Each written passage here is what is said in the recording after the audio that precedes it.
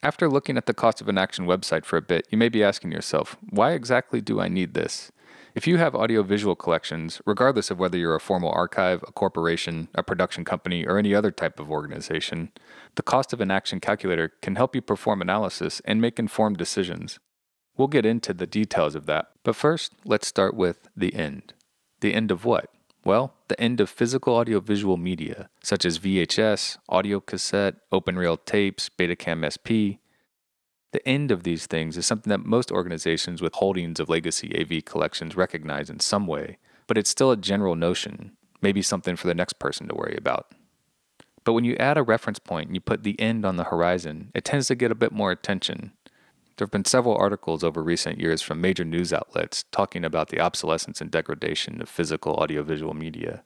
But still, people wax philosophical and get into theoretical conversations about the relative virtues of film over tape or grooved media over optical disc, or people put stock into innovation or technical heroism swooping in to save us at the last minute. In unfortunate circumstances such as natural disasters, we find that the threat of the end is thrust upon us suddenly. It's remarkable the amazing stories that come out of disasters like this, of people springing into action and sparing no amount of effort to save what are recognized in these moments as priceless cultural materials. A particularly interesting thing is the contrast between the perspective that is found at a moment like this compared to the perspective on the longer-term disaster that is playing out in front of us. The longer-term disaster being degradation and obsolescence of physical audiovisual media. This quote is from 2006, and things have changed in much more dramatic ways than anticipated at that point. We would now say within one generation. And we would revise this to say short term instead of mid to long term. And this is from the National Recording Preservation Plan that was years in the making and published in 2013. And while this gives an optimistic 15 to 20 year window, others, like Richard Wright, are more pessimistic. General consensus among experts as of 2013 was 10 to 15 years. Since it's 2014 now, let's call it 14 years. But saying 14 years is tricky because people have a way of continuing to say 14 years even after several years have passed. So let's put a number to it.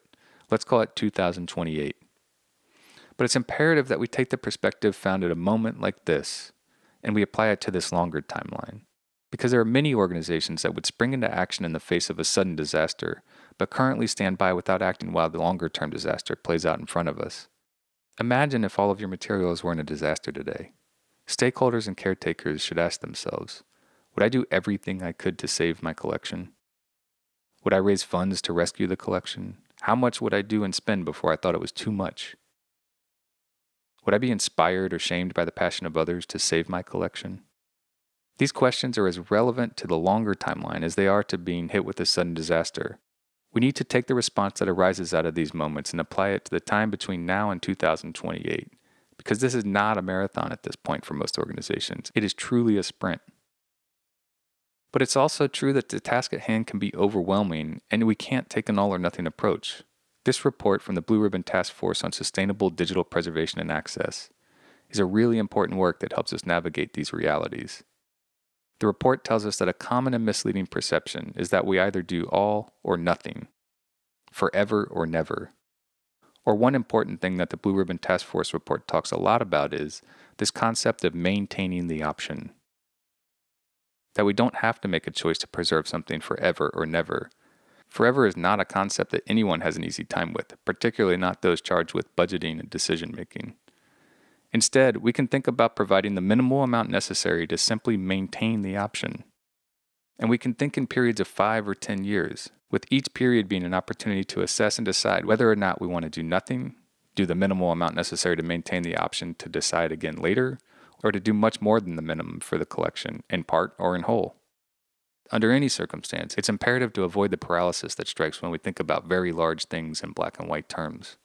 It's not all or nothing. It's not forever or never.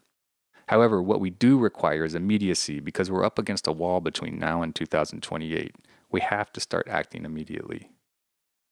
Underlying all of this is the issue of prioritization, which Indiana University talks about in an articulate and significant way in these two reports.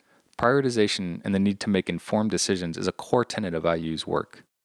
This is a slide from Mike Casey, Director of Media Preservation Services at Indiana University, giving a high-level overview on their methodology for prioritization, which has been incorporated into applications called Media Score and Media Rivers.